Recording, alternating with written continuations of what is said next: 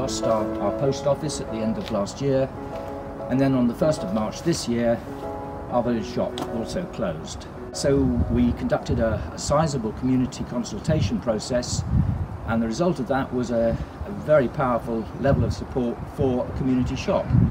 We are run by a team of volunteers, and we are open every day of the week from 8:30 until 12.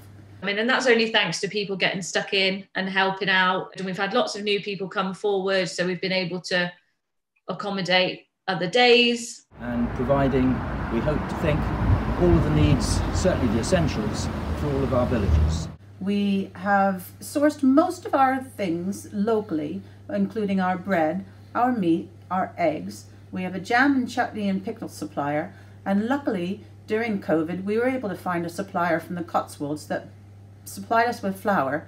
It's absolutely brilliant to be able to just pop up and choose any of your items that you want, and you have got a great variety now. So that led us to have an idea of having a community bake-off. So people would be able to bake whatever they wanted to. They brought it to our shop on a Saturday morning. We sold the products for the benefit of the shop, and we had so many people turn out. Well, I know for some of our customers that they do pop in and they love to chat, and you often see them bumping into somebody else maybe on the way in or on the street outside, and people stopping for conversations. It really does help connect people. And for some of them, that we might be the only people they speak to that day. We decided that we would run coffee mornings every Saturday morning. And that we got such good feedback from the community from that, because people were seeing each other they hadn't seen in months sometimes.